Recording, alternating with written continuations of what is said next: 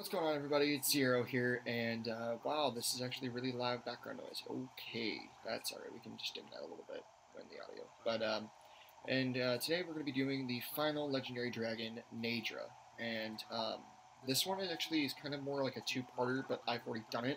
So if you want to see exactly how you unlock Naydra, because unlike ZieArrow and Frost, she isn't actually free-floating. She's been corrupted by the Calamity, and you have to free her.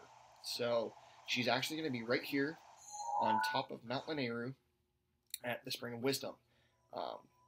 You're going to want to get this shrine. It's one of the shrine quests that you'll be doing, and you need to get Naydra's scale. The cool part about this is that once she's here, you'll see that you have a bunch of eyes that you have to do. So you're going to shoot it, and then you have to go follow her around and shoot the rest of the eyes off her. And it can be kind of a pain in the ass, but once you do it, she's free. She comes right back and sits here, and then the statue, the goddess statue, will actually tell you to go ahead and shoot Naydra with an arrow, and you get a free scale off of her, and you automatically get the shrine for free.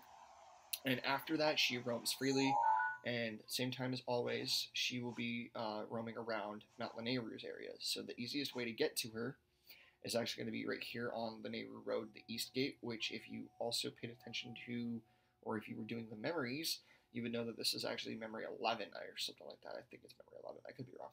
But it's one of the memories with the gate that you're going to be doing. And be careful, because there is a Lionel roaming around here, and he will potentially see you.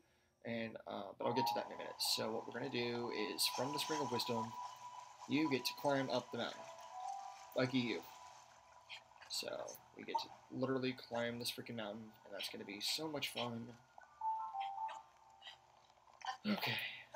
So luckily for you, these ice pillars, or crystal pillars, whatever you want to call them, is actually, they're climbable. Yay. Fantastic.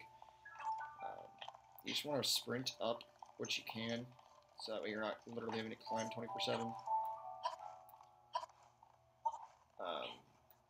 So yeah, okay, so we get to the top here, and luckily for you, you get one extra pillar to jump onto, which helps. Not gonna lie, it really does help. So jump up onto this final pillar, and you should be right around here somewhere. And if you look, well, maybe not. Just gotta get my bearings straight. Okay, so yeah, I was right. Alright, so it is over there. It's just hidden by the fog, so that's why you can't see the beacon. But if you look, you're actually, wow, I'm still off. What the hell? I don't know. Somewhere around this area. So you just want to jump off here and get your bearings. And since you have your beacon on your map, you're going to be pretty much okay. So you'll just kind of fly away. And you're literally just going to paraglide all the way to it, because you're high enough up there that you'll just paraglide right down into it. Yeah, see, there it is. Okay. I knew I was having it somewhere. I was just all confused. I was like, that's the snowfield. I know where I'm at. So, you can't actually access from the paraglide, but if you can kind of see it, you can see the door that you're supposed to be landing at anyway. And you're just going to paraglide all the way down, all the way down, all the way down. Lionel is actually like right to our left, bottom left corner of the screen. And so you want to avoid that guy as much as possible. If you ever get in an issue, if you have ancient arrows, you can actually hit them with the ancient arrow and they'll just disappear. You don't get any drops because you're not technically killing them, you're like warping them to another dimension. But, you know, hey, whatever works, right? Alright, so you've made it to the Naydra Road East Gate, and as I said, sometimes she appears when she's not supposed to, but regardless, there she is. There's Naydra.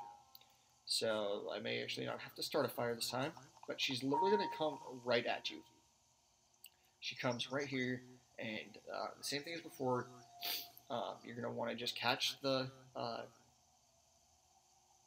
tempo, the wind, whatever it is, the updraft, that's the word I was looking for, and you'll be able to shoot her horn, or whatever it is, but here's the tricky part. Sometimes, after you shoot her parts, she keeps going straight, so a lot of the time, her parts are going to shoot way the heck down here, and that just sounds dirty, her parts. The drops are going to shoot way the heck ahead of you.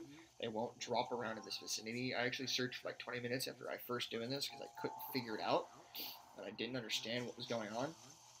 So you're going to want to wait just a little bit longer, just a little bit longer, just a little bit longer.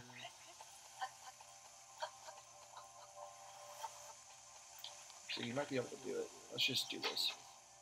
Don't, okay, so, right, hit the scale, and you see how it launches? It shoots way far away.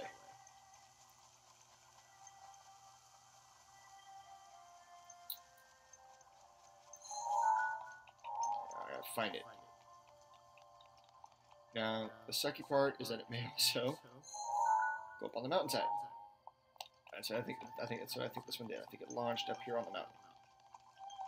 So, yep, see? The Lionel was over there having a question mark because it saw us. It was like, what? Who dead? So let's climb up this mountain real fast, see where it landed, because sometimes it can be a dick. There it is. So, see, sometimes it landed on the mountain, but there you go. Naydra scale. And she also likes to teleport. So that's that. Sometimes the wind can be tricky and the updrafts can be tricky. So if you really want to make sure that you get your updraft, you can always like climb like right here and just jump down onto the updraft. I guess that's probably what I should have done to show you guys, but that's alright. It happens. So with that in mind, that is pretty much Naydra. And that is all of the legendary dragons and how to get their drops and the best ways to find them and how to basically get to their areas in the easiest way, shape, or form. So if you guys enjoyed this, go ahead and drop a like down for me. I would appreciate it so much. And don't forget to check out our shrine guide that we're having to launch up. We're doing all 120 shrines minus the original 4 because I'm doing that in the LP that we're doing. So that's actually, those 4 are also kind of the easiest ones. They're kind of self-explanatory. So technically it's going to be more like 116 shrines, but hey, you know, whatever. We're going through all the shrines. So with that in mind, guys, I'm going to get the heck out of here. You guys be awesome and kind of want to know.